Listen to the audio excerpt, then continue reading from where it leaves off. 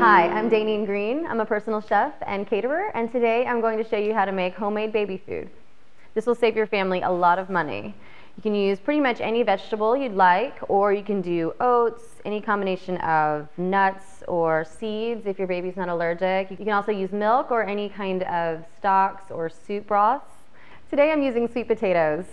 I like to steam the vegetables. The vegetables then retain more of their vitamin content, and the steaming actually makes them a little more moist, so they're easier to blend. So we're just going to put this on the stove and steam until tender.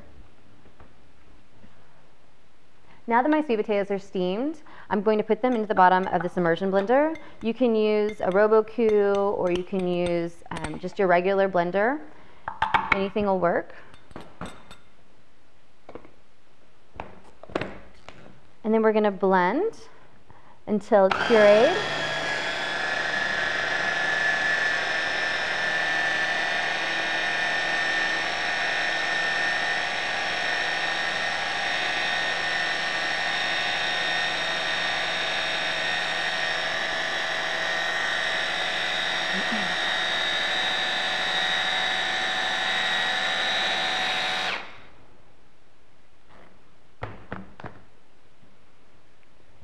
Now we have a beautiful sweet potato puree. You can store this in your refrigerator for 2 to 3 days in an airtight container.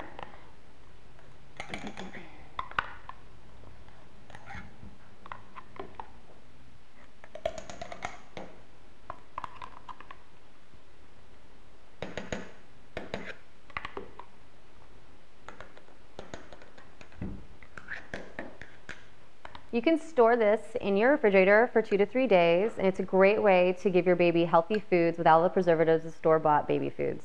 This is Daneen Green, and I've shown you how to make your own homemade baby food.